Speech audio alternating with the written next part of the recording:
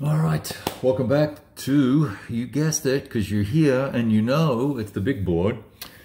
I don't know where I came up with that name. I guess I was looking at my couple of maps for some modest game that wasn't even a monster, and thinking about what I was going to call a blog or a YouTube channel, and I was like, well, this is kind of a big board, isn't it, when I'm playing? And the next thing you know, that's how the name came about. Anyway, welcome. Long introduction. Battles in the East, Volume 1. Bulgaria stopped. Warsaw, 1944. Very interesting so far. Top of turn 4, I believe. And let's just see if we can zoom out. We are zoomed out. All right, so I'm going to move the camera around a little bit. I have some notes here, and it's been a very busy, distracting day today, but I wanted to capture some video before I play anymore. Otherwise, you know, I will literally forget what went down. Opening turn 1, we had just general movement and advance to the positions. If you go to the positions the Axis were in, there was a big gap here in the middle, and then there was a line of Germans along the Vistula and 3 armies of the Soviets, the 69th, the 8th Guard, 1st Polish, and 2nd Tank armies were situated there, and then up along here, along this angle, this section here, we had 28th, 65th, I believe that is, and then all the way up the top, I think that's 48th up there. And so, a little tentative start by me, except with 2nd Tank, which I was particularly aggressive with, and in turn 3 paid the price for that. Well, part of turn 2 and part of turn 3 paid the price for that. So not a lot of attacking, but the Germans attacked in turn 1. And were looking for cheap shots, basically, at under strength stacks, and took those shots. One of the things with this game that's interesting is if you can get into a combat roughly 2-to-1 or thereabouts, with just the raw odds, I think you're in a good position then to, with modifiers, because we've got armor modifier, so that'd be a +1 column. And then we would, if we had combined arms, we had some mech with them, we could pick up a mod there. And then, and also if we had, if it was a non-mechanized formation, we could get that combined arms benefit as well by having 2 or more of the regiments from a given division available. And then that gives you some mods. You can, each game or each volume is specific, but for the Germans, for instance, if I've got a Panzer division or Panzer Grenadier motorized formation, I will get 2 shifts to the right for that. A German infantry division will get nothing. They'll get 1 shift to the left on defense.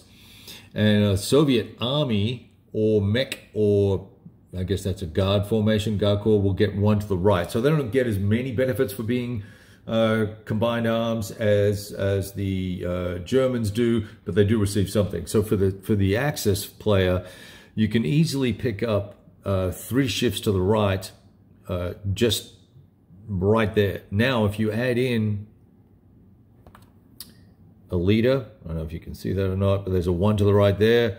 And then if you need more, you can use your headquarters, another 2 to the right. So all of a sudden, if it was an important attack and you wanted to use up all of those benefits, because these are only available, you know, one per attack, basically, not 1 per attack. Sorry, you can use them once in the turn. So you've got to choose where you're going to apply these assets. There's also air support available, which you roll for every turn, and so for the last 2 turns, the Germans have actually picked up the air here, which has been very helpful.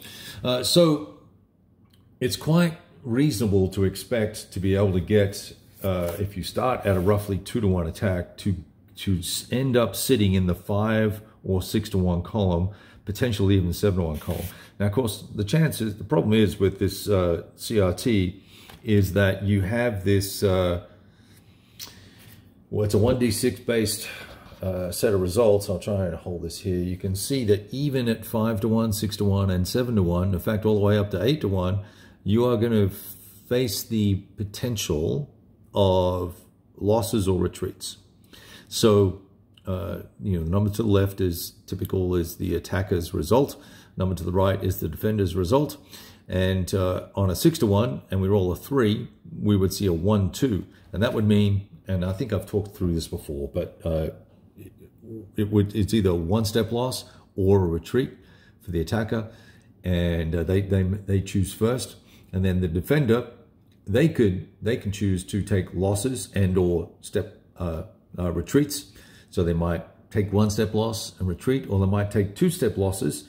And then if the Germans retreated, they could actually advance into the hex that the Germans vacated. So there's some choices here to be made about how you consume the results that you're given from the CRT. So very difficult to have a risk-free combat unless you are in the 10-to-1 column.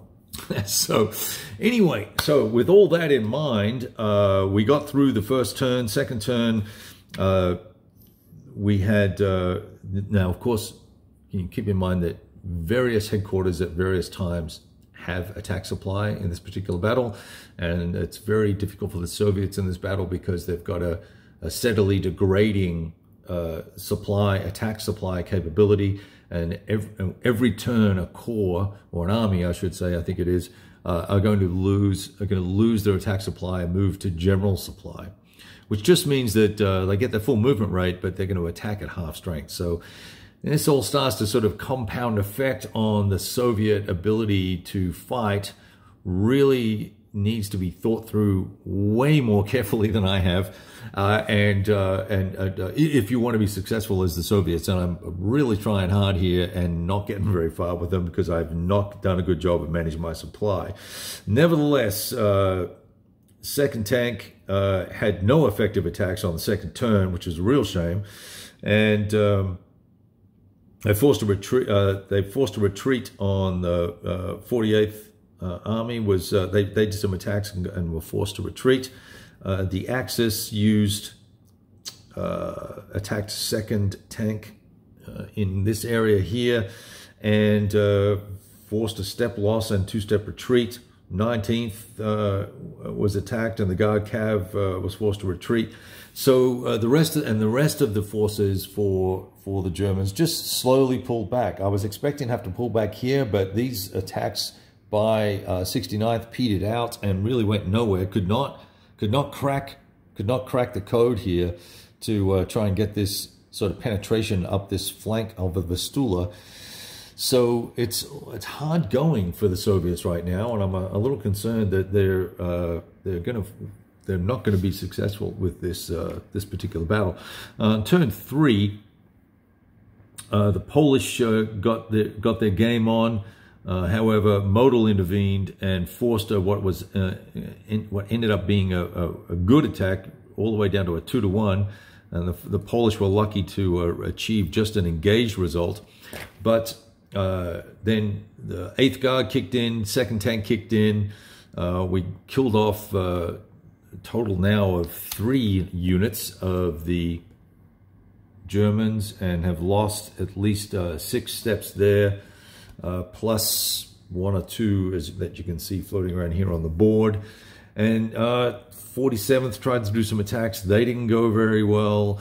And the Germans are, holding the line, pulling back a couple of hexes, holding the line, pulling back a couple of hexes. So, and where possible in this area here, there's a concentration of, the sun's come out and we've got all shade and shadow, and it's terrible. Let me see if I can adjust the angle here, and this might help a little bit. I'm not sure. Sorry about the light, guys. I'm in this place, and it is what it is.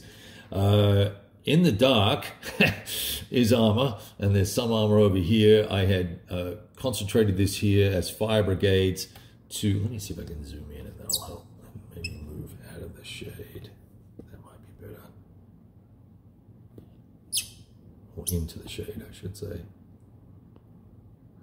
Anyway, I concentrated most of the armor here, and we have been using 3rd SS and 4th SS here as fire brigades, and they really pounded on 47th Army's forces here and started to beat up on 2nd Tank. That's all that's left of 2nd Tank, other than a few guys across the river that are down here, down in this section. They've actually done we haven't lost too much. I shouldn't say this is all that's left. We are just spread out a little bit, and in fact, we're going to be out of attack supply. 1, 2, 3, 4, 5, 6, 7. No, we're not. We're good. We're in good shape. Thought I made a mistake there. I was going to have to pull them back 1 hex. But so that's kind of situation, and this is a tough battle for both sides. There's a lot more opportunity for the Germans to be very aggressive than I would have expected, looking at the setup and then looking at the combat factors that the Germans have. As I mentioned, this ability to have pretty aggressive column shifts has made the difference for them. And for the Soviets, it's a little trickier, because you've got to get the mech into the battle, and there ain't a lot of it, and it's pretty concentrated in 2nd Tank. And the rest of it is way up north with 48th, and they have not really got their act on it and got into the game, so to speak, because they're not in attack supply and they're having challenges. It's just been hard to get the odds, given the terrain and the closeness with the battle, with the edge of the map and all that sort of stuff. So continues to be fun, continues to be interesting. Wanted to just do a quick video here so I could put a stake in the ground, so you know what sort of transpired. I guess I can zoom out a little bit, and you can see the full map of the full situation in the shadow and all the rest of it. So there's that. So sorry about the wonkiness with the camera. Yikes. But there you go. That's the situation. Talk to you soon. Go roll some dice. It's Thursday. Get after it.